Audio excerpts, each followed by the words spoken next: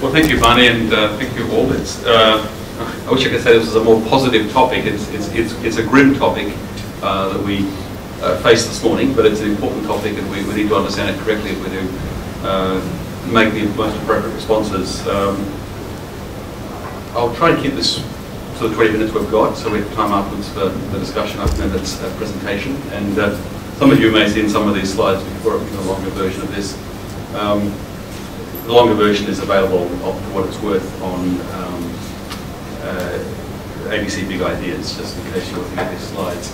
So we're dealing with a group that has a vision of itself as a caliphate. This is a New York Times graphic from June 13 this year, at which point it seems rather farcical that this group controls so much territory. It doesn't control all that territory down to Damascus and Syria, but it does control much of the rest. Of course, it's unlikely it's going to get Baghdad, but it's all around the suburbs of Baghdad at the moment. It controls effectively the territory of the two rivers, the Euphrates and the Tigris, north of Baghdad. And that territory is a territory the size of Great Britain. It's much more arid than Great Britain, so it's a tenth of the population, but it's still 8 million people. Now, they boast that 100,000 people have sworn allegiance to them, but that really means 8 million people who are hostage to them. We're going to talk a little bit about some of the sectarian and ethnic dimension, and there's no question that this group has expanded into the north of Iraq, the north of Syria, where there's a very disaffected Sunni population, but they're hardly welcoming. The group that we're talking about is really a continuation of Al-Qaeda in Iraq, and of course that was formed in 2004. An earlier group that Ozalp, its founder, formed in 2003. And this really comes all out of the perfect storm positions of the invasion and occupation of Iraq. So we can run history again. One good thing not to do the same way it would be to invade Iraq, particularly the way it was done. But it is what it is. But we're reaping that harvest still. We were caught by surprise with the fall of Mosul, June 10, but actually there were lots of indications this was coming. Time magazine back in December published this cover story with the face of a man who calls himself Abu Bakr al-Baghdadi. That nomenclature is significant because he is a native of Baghdad and therefore claims some legitimacy within Iraq. And he, of course, he's proven to be quite a masterful leader of what we now know as Islamic State. He took over Al-Qaeda in Iraq, Islamic State in Iraq in 2010, seized the opportunity afforded by the civil war in Syria. He had an earlier history like Zarqawi. He is more given to ruthless approaches than perhaps others in Al-Qaeda, and has had a troubled relationship with Al-Qaeda core. He formed Jabhat al-Nusra as well as forming or taking over the leadership of the Islamic State in Iraq. We've had acknowledgement from President Obama that this is actually a worse situation than we thought. That we had underestimated, or at least his office had underestimated the scale of the problem. I think we all recognise now it's a very significant scale. Zarqawi, who is the genius behind this movement, accorded him that honour, had a long history of involvement in Al-Qaeda back in the 80s and the early 90s, formed a training camp where he was successful in drawing a lot of foreign fighters. And that's been a significant pattern of this current movement.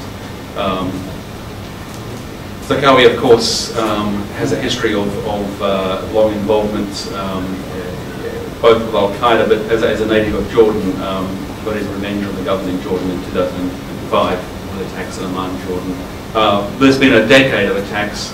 They've intensified the last couple of years, but they come out of a long base, so it's not come out of nowhere. The Prime Minister has referred to this group as not being Islamic, and I think that's a fair argument, and as not being a state. I can understand why he says it, but of course it uses the language of Islam, regrettably, and targets Muslim families in its recruitment. And it has got a functioning state, not one we want to recognise, but it's well governed, it's well managed. It's come out of a regime, of a region in crisis, and that's of course the nature of this modern Al-Qaeda-inspired terrorist threat. Al-Qaeda, despite what it would claim, has a difficult message to sell. It's not a popular message. It struggles to sell its message. It's most effective, and it's devastatingly effective at the moment, it and its affiliate movements, where there's state failure. And there's, of course, state failure on a dramatic scale in Syria and Iraq, but in Libya, to a lesser extent in Egypt, has its own problems, and of course across the rest of North Africa and the Horn of Africa. And so a recent report on terrorism published by the Institute for Economics and Peace said that 82% of terrorist attacks in the last decade have occurred in 5 countries. You can guess them: Iraq, Syria, Afghanistan, Nigeria, Somalia, all cases of political failure.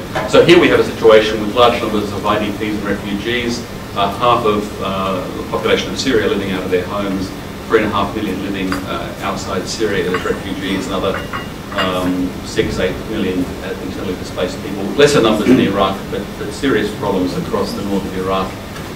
The new element we're dealing with is this large number of foreign fighters. And this map actually, even though it's only a month old, is already out of date, because we know that Indonesia has awoken to the fact that there's 300 Indonesians gone to fight already, and a number that's rising very sharply.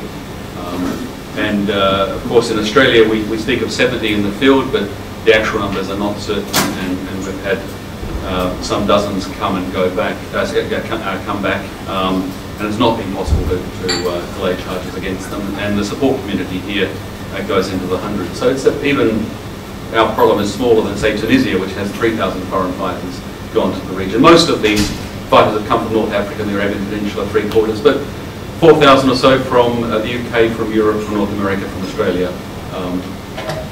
This group is occupying territory along, as I said, along the 2 rivers. AQI, as we call it, often called itself Al-Qaeda in the land of the 2 rivers.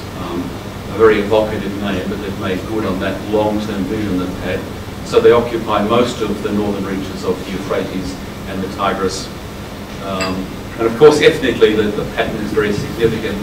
These are Sunni majority areas, and there's a lot of grievance to work with. But as I said a minute ago, 8 million people under their control, and the vast majority not welcoming them.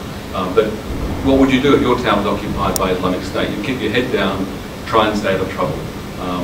So they found an inroad because of sectarian conflict and state failure. It doesn't mean that they're popular. They may have a certain degree of conversion amongst local youth, but really it's a police state ruling by fear. But they're not likely to expand outside, at least within Iraq, Syria itself, outside the Sunni majority areas, despite claims they might make. That still gives them considerable territory. They run up against the Kurds in the northeast of Iraq and the northeast of Syria. Whether or not the effective Kurdish capital of Erbil would have fallen were it not for airstrikes, it's not clear, but it's certainly a likely scenario. So although they would have trouble taking the Kurdish northeast, they could certainly have done a lot of damage crossing the frontier. They're held in bay now at the moment, as in Syria, but of course we know the story with Kobane, which is now just a little isolated peninsula jutting out from Turkey, from Kurdish Turkey into Syria, and is still very much hanging in the balance. We began to pay attention to this movement June 10. June 10 was when Mosul fell, second largest city in Iraq, and within the space of 4 days, this group had moved all the way down the Tigris towards Baghdad. It had already moved along the Euphrates in Anbar province, but it was the fall of Moses that really scared us. They took Mosul. Some days later, they took Mosul Dam, the largest dam you can see on the top left-hand corner there in Iraq. That was taken back through airstrikes, but still, this was a very frightening advance. They are very effective in their messaging, and part of the reason they're so effective in getting foreign fighters is not the message of jihad and violence, which we hear. They project that message to us to make us angry, because when we get angry, it makes recruiting easier. But the message they're feeding into mostly young men, sometimes many of them teenagers, some young women, most of them in their teenage years or 20s, is this very positive message. They particularly use this flashy English language magazine Dubik, which is like the Al-Qaeda magazine inspired. Dubik, named after a small town just across the Turkish border in northern Syria, that is mentioned in some weak hadith as being the site of a great Armageddon confrontation, a thing they return to. So they say it's prophecy fulfilled. And that particular hadith mentions the Romans returning. They use the language of the Crusaders, and they say, well, the fact we've got this coalition arrayed against us is proof that we're where God wants us to be and we're on God's side. Which, of course, is a silly claim, but for the young people consuming their material, they're not consuming anything else. I doubt that people who are reading Dabiq or looking at the videos via Facebook or YouTube are reading the New York Times. They are living inside a bubble in a loop where they're just consuming this story, and it's a convincing story. They say that this is the fulfillment of prophecy. This Sham, Greater Syria, Sham, is the land of the great battle, the final battle. Imagine the attraction to young minds to be part of history in this final confrontation in history. And yes, they face casualties, although for them it's martyrdom, so it's not, it's kind of a win-win situation. But they say the Crusaders will eventually fail. They will fail. And of course, there's a sense in which is the continuation of the game plan that began with 9/11 provoking a response in Afghanistan, the unexpected extra of a response in Iraq, which gave perfect storm conditions for insurgencies, which saw the precursor to this group arising. And all along the experience has been, as with Afghanistan throughout history, invading forces will eventually be fatigued. Doesn't matter how many resources they have, they'll run out of resources, they'll lose political will back at home, they'll have to retreat with the tail between their legs. So their confidence is not without some basis. You can sort of see their logic, and in any case, they have this very powerful brand of a khilafah, of a caliphate. Now you can debate historically, theologically, their claim on this, and you can debate whether references to the Ottoman Empire as a caliphate really make sense, whether it was like the earlier caliphates. But for the young minds consuming this material, it doesn't matter. They're not historians, they're not theologians. They're taking a very simple view. They by and large don't have a lot of knowledge, and the charismatic mentors don't have a lot of knowledge. So black and white certainties are powerful, and this is a very, very powerful brand to have declared a caliphate. And they did it June 29. They're holding on to it. Of course, they speak of this as being a new era of dignity. And Thomas Friedman was right on one occasion when he said years ago that poverty doesn't cause terrorism, but poverty of dignity contributes significantly. And this is a response to poverty of dignity. It makes people feel good. This is a sign of being on the winning side. Going back to the sectarian issue, they're making a big point about saying they're liberating the Sunni tribes. The reality on the ground is very mixed, but this is their messaging. They now have a number of Iraqi security forces, former generals, colonels, senior officers in their ranks. Many of them actually were part of the prison breaks in July of last year that contributed hundreds and hundreds to their core strength. Al-Qaeda fighters and others who have been radicalized in prison. In the 8 prisons they organized jail breaks from around Baghdad. But it is true, a lot of their military now comes from former Iraqi security force senior officers. Their argument is that the entire Muslim world is lost in ignorance, in darkness. Now, for the young minds, this is powerful. They're saying, don't listen to your local imam or sheikh or ustaz. They don't really know what they're talking about. And mum and dad, they might mean well, but they're ignorant. We can show you the truth, and you have to come and join us to find the truth. The truth, unfortunately, is a very fundamentalist truth. So they might claim to be liberating Sunni tribes in the north. The reality is they're at war with everyone. So they're at war with traditional Syrian Muslims, they're at war with traditional Iraqi Muslims. Everything about traditional Islamic practice in the Middle East, the concept of ziyarah, making pilgrimage, venerating places, finding spiritual energy in historic journeys, all of that is an anathema to them. This is Barney mentioned or referred to the Protestant Reformation, and of course we think of iconoclasts smashing up churches and cathedrals. But to the power of 10. This is iconoclasm with real explosives, and unfortunately brutal effect on lives. It needs to be remembered that most of the victims of Al-Qaeda style movements are Muslims, and they're mostly Sunni Muslims. They're not even mostly Shia Muslims. They're mostly Sunni Muslims who the group claims to protect. This is their formula to young minds. You have to leave suburban Sydney or Melbourne or Brisbane, leave behind mum and dad's house. The old pattern of jihadi groups was to say you can't be a true Muslim without joining the jihad in one form or the other. Now they add a few more elements. They say you have to make hijra, this historic term referring to the Prophet's migration, misused of course, but it's a very powerful motive. You have to make hijra, you have to migrate, leave home, you have to join with the community, the Jama'ah, you have to fight against the Tawhid, against the tyrants, you have to swear allegiance, you have to support the Khilafah. There's no sitting on the fence here. You're either with the Islamic State, with the Caliphate, or you're not. And the message is wrapped up for young minds in a very evocative message of redemption. So you make hijrah and you find forgiveness. Your life comes to order. So Muhammad Ali Baralay was partying hard, drugs, alcohol, working in King's Cross. He has a religious experience, which is generally a very good thing, but he falls in with bad company, and then worse still, he becomes part of the bad company, influences dozens of young lives in Western Sydney through street da'wah.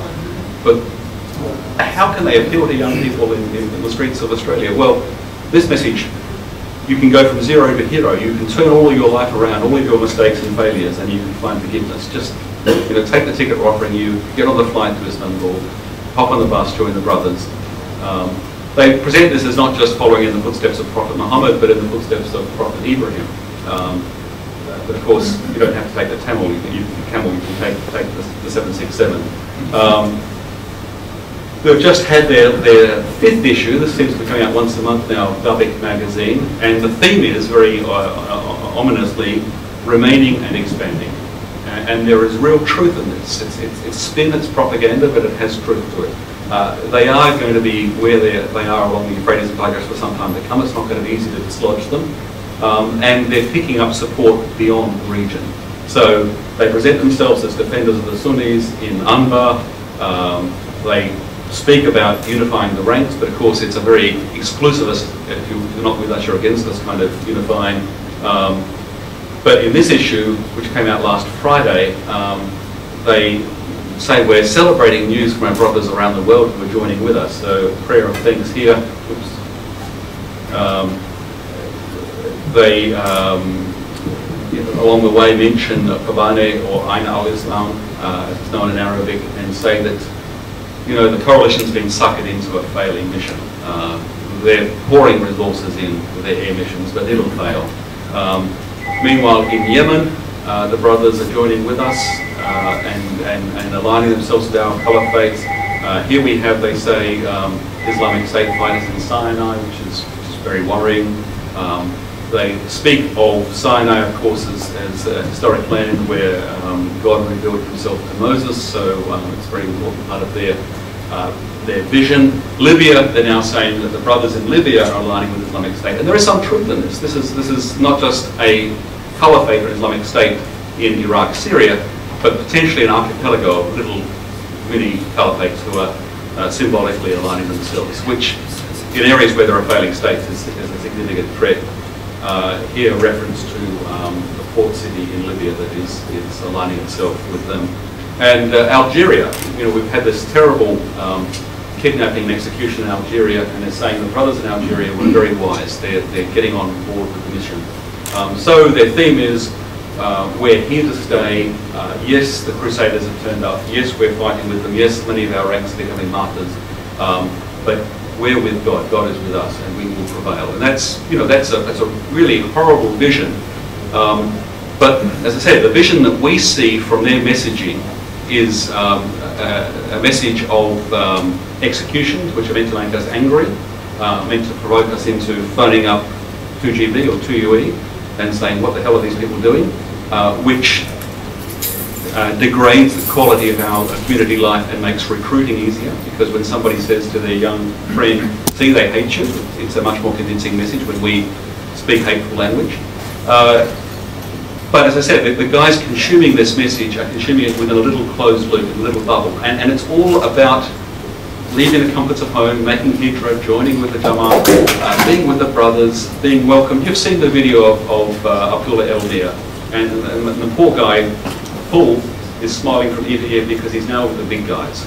Hero. Well, his new friends gave him a one-way ticket. That's very, very tragic. But you can see the appeal of this idea. Suddenly you were nobody, and now you're a hero. Redemptive narrative. And it's this more than all the sectarian dimensions and the complexities of geopolitics of the ground which are making this movement possible. But it is those sectarian dimensions. It's the failure of the Maliki government. It's what happened post-Arab Spring in Syria, the civil war, that opened up an opportunity for a movement that actually doesn't have an easy message to sell, that ordinarily faces very strong headwinds, but in the context of state failure, can make inroads on the ground there, but also, and the new element is it's now a movement that's active around the world. And of course, the more recent challenge we're facing is that these foreign fighter networks around the world may increasingly turn to projecting attacks around the world, not just sending their money and their young people. I'll leave it there.